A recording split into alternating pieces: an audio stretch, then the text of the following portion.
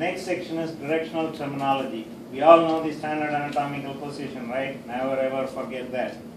So keeping that in mind, when you refer to two different parts on your body, we use this directional terminology. So you see a pair of words like superior, inferior, or anterior, posterior. So we are going to do them one at a time, but some of them refer to the same thing, so I'm going to combine them and we will talk about that. Okay? So the first set of words, if you're on page 2 under directional terminology, what do we have? Somebody help me here. Superior, inferior. That's straightforward, it's plain English, like right above and below. But if you see another pair of words, the down fourth in the list, cranial caudal, right? Cranium, we know, the skull. Caudal means towards the bottom, towards the tail. We don't have a tail, maybe we had, who knows. But cranial caudal is the same as superior, inferior. So let's say, in the standard anatomical position, is my shoulder superior or inferior to the elbow? Superior, right. So let's use the other word. Okay, is my knee cranial or caudal to my hip? Caudal. Okay, so you have to practice it in different ways, picking 2 points in your body, 2 reference points, and use both superior, inferior, cranial, caudal. So you have to practice. Okay, here are some examples in the book too. And the next set of words we need to know: anterior, posterior. That's straightforward. In the front, in the back, right? But you have another pair of words similar to that: ventral, dorsal. Same as anterior, posterior. Okay. So if you take the heart and the vertebral column, these two structures, is the heart anterior or posterior to the vertebral column? Anterior, correct. What about the vertebral column? Is it ventral or dorsal to the heart? Dorsal. It's in the back, right? It's a play of words, but we have to get comfortable with that. Then what do we have? Medial, lateral. Medial is different from middle. When you say middle, it's in the middle of 3 things or 2 things. Okay? But when you say medial, it's referring to the midline of the body. If the line passes through exactly in the middle of the body, the midline, anything that's closer to the midline is medial, anything away is lateral. So your arms are lateral, your chest is medial. But if you take the heart surrounded by a pair of lungs, okay, so which would be more medial? Lungs are lateral compared to the heart is medial, heart is in the middle. Okay, so you need to know your body parts so to understand which one is much closer to the midline, away. So depending on what is being asked, okay, medial, lateral. Then proximal distal. In plain English, proximal is close, distal is far away, distant, far away, right? But here you have to look at the specific definition they use. So proximal distal refers to how far is it close or far away from the point of origin. If you take your arm when you are in the fetal stage, your fetus grows the arm like this. From here, it grows outward. Your leg grows out from the hip. Okay? So the point of origin on the arm is right here. So if you take the elbow, this is proximal to my shoulder. My wrist will be distal to my shoulder. If you take the leg, my ankle will be distal, whereas my knee will be proximal. Everybody got that? The last pair of words, superficial, deep. Again, simple. Something on the outside, superficial. Something more inside, deep. So if you look at the skin and the heart, which is deep? The heart is deeper to the skin compared to the skin. Skin is superficial to the heart. Okay? So which one is more out on the outside, which one is more on the inside? So these are the different terms they use for directional terminology when you compare different parts of your body. And the next one, we have sectional terminology, where we talk about body planes. So you can see figure 3, the lady standing in the standard anatomical position. You see the different color shaded squares that represents the different ways you can divide a body into 3 different planes. Okay, you can use the picture you have sketched on your notebook. You can put a line if you want. If you have a line passing through the midline of the body, that's going to be called sagittal plane. Sagittal plane divides your body into equal right and left. You see the word sagittal plane? It says mid-sagittal plane. There is a reason for that. Because if you have a body, okay, if you divide exactly in the middle, it's going to give you equal halves on the right and left. That will be called mid-sagittal plane. It's passing exactly in the middle. But if you divide a little bit on the side, it's going to give you 2 halves, but they are not going to be equal. You will get 2 unequal halves. They are going to call this para-sagittal plane. So mid-sagittal is exactly in the middle. The para-sagittal is a little bit away from the midline.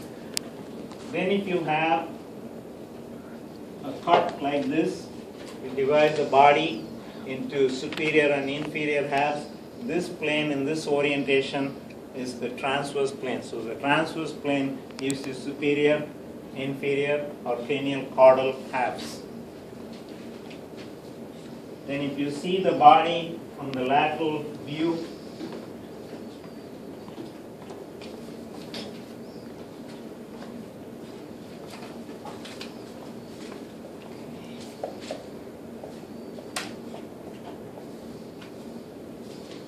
if you have a plane that's passing through like this, this is going to divide the body into anterior and posterior 2 halves. Okay, they call this plane frontal, or they also call coronal plane. So what do we need to remember? We need to know the different planes. There are 3 major planes. Sagittal plane. They have mid-sagittal, para-sagittal, whether it gives equal or unequal halves. Then you have the transverse plane that gives the superior and inferior halves, and the frontal or coronal plane that gives the anterior and posterior halves. Okay? So that's for the body planes.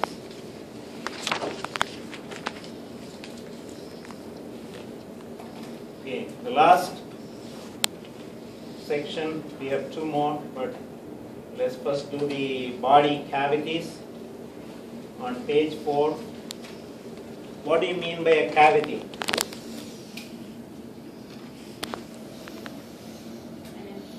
Yeah, empty space. Like the rib cage, as technically you have a physical space, but there are some spaces that are imaginary spaces that surrounds the different organs.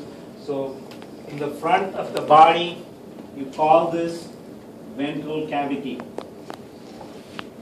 On the back, starting from the head all the way down up to your hip, we call it what? Dorsal cavity. So the ventral cavity is in the front, the dorsal cavity is in the back. But if you look within the dorsal cavity, you have 2 subdivisions.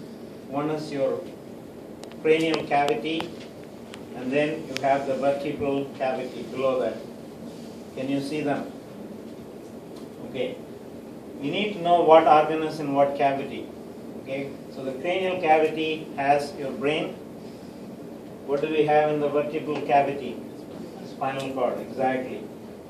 So what do we have in the dorsal cavity? Both brain and spinal cord. So you have to pay attention to what is being asked, whether it's asking for dorsal cavity or specifically cranial or vertebral cavity. Similarly, when you come to the ventral side of the body, you have the overall ventral cavity. Then you divide where you have the chest, that's your thoracic. then you have the abdominal cavity, then you have the pelvic cavity further down. So the thoracic cavity has your heart and the lung, right? You have a pair of lungs on either side of the heart. Abdominal cavity has your stomach and most of the digestive organs and the intestines and so on. The pelvic cavity has your reproductive organs and some of the lower portion of the intestine. Okay? Sometimes they call the abdominal and pelvic cavity together as abdominopelvic cavity. Okay? Thoracic cavity is divided again into pericardial and pleural cavity. These are subdivisions. The pericardial cavity is the space around the heart. Can you see that? If you look at the figure at the bottom, you will find that. And then the space around both the lungs, the space around the lung is going to be called your pleural cavity, P-L-E-U-R-A-L, pleural cavity. Okay, so what do we need to know? You need to know the two major cavities, subdivisions of the cavity, what's inside the ventral cavity, what's inside the dorsal cavity, what's inside each specific cavity. Okay, so you need to pay attention to that. You have the description in the book. The very last section, if you go to the figure in the end, you can use the description on page 5. You see how we have evolved over time. Let's consider atoms. Okay, atoms is the beginning. Okay, so we start from the atoms and build up different levels of complexity up to the organism level. Okay, so the atoms like carbon, hydrogen, nitrogen, oxygen, and so on, they combine in different fashion, different ways. Due to attraction between those atoms, they form what we call molecules. Water, carbon dioxide, sulfur dioxide. Okay, and then these molecules combine to form the next higher level. If you see, what's the next higher level that follows? After the molecule, what do we have? Macromolecule. Macromolecule. Okay, like carbohydrates, proteins, lipids, nucleic acids, for example. And then the next level will be the tiny compartments we find within a single cell, which we call organelles, like mitochondria, a nucleus. Okay, then you have cell. That's the next level, next higher level, and different cells together. The similar cells come together to form tissue, like muscular tissue made up of muscle cells, nervous tissue made up of nerve cells, and so on. Okay, and different tissues together make your organ. There are so many organs: heart, lung, eye, nose, ear. Okay, and various organs put together, we have organ system, like digestive system. If you take digestive system, you have the teeth, the tongue, the stomach, the liver, so many organs, but they all work together as one system. We call digestive system, reproductive system, circulatory system, and so on. And finally, we have us, the organism, like plant, animals, we are humans, so we are all called organisms at that level. So what do we need to know here? Which comes first, chicken or the egg? Okay? Meaning, atoms, molecules, macromolecules. You need to know the different levels starting from the atoms all the way up to the organism. Can we do that? Okay. All right. Take 5 minutes, go through anything that you want to.